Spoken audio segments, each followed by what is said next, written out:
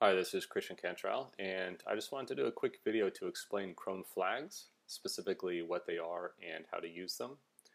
One of the things I really like about Chrome is that it's always on the cutting edge in terms of web standard support. In fact, Chrome is so cutting edge that it actually ships with a lot of features and functionality that are experimental and/or haven't been standardized yet in order to let developers and end users get some experience playing around with them.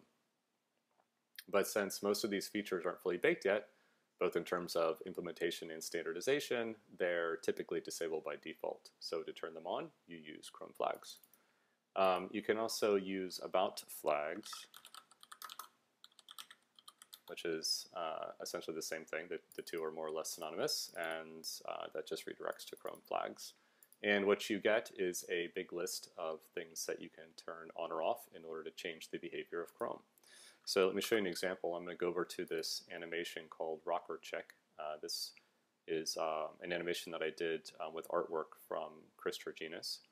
It's using request animation frame to do the animation, which means that I should be able to get 60 frames per second. And since I'm using Canvas, it should be hardware accelerated.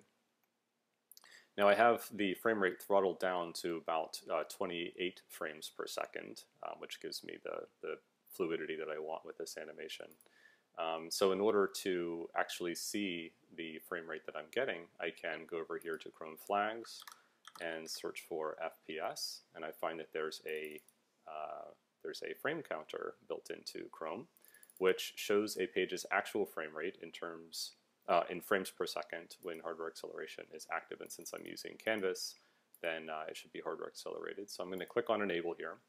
And then I'm going to click on this Relaunch Now button at the bottom, which is kind of subtle, so don't forget to relaunch your browser, because if you don't, it won't take effect. And when I go back to the Rocker Check animation, I can see my frame rate up here in the left-hand corner, and I'm getting just about 28 frames per second, which is exactly what I'm expecting.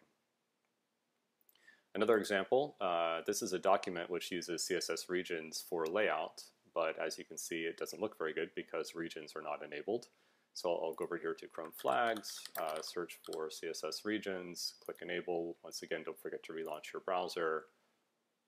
And when I go back, then I get the layout that I'm expecting. CSS Regions are now enabled. There we go.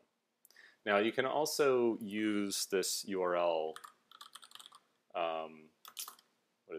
Chrome About, to get a list of all the different URLs that support additional functionality in the browser or expose additional information. So for instance, you can get some detailed version information about Chrome by typing in Chrome version. So instead of having to remember all of them, if you just remember Chrome About, then it will list all of them for you. Now another way to get your hands on the latest and greatest features in Chrome is to use Chrome Canary, as in canary in the coal mine.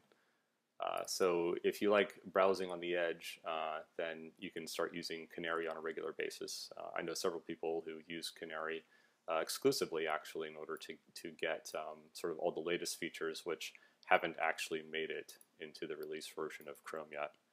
So that's kind of cool. Now the last thing I want to show you is that you can control some of Chrome's behavior through command line flags, in addition to the flags in the user interface here. So in order to do that, I'm going to launch Chromium here from the command line. And I'm going to pass in this command line flag called visit URLs, which points to a text file which lists a few URLs. So you might imagine a scenario like this being useful if you found a crasher which manifests itself in a couple of different sites, and you want to test to see if you fixed the crasher.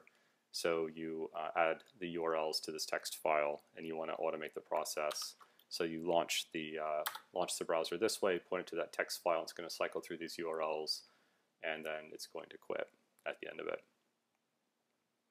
I have lots of other resources that I can point to in order to show you various information you can get out of Chrome and various functionality that is not enabled by default.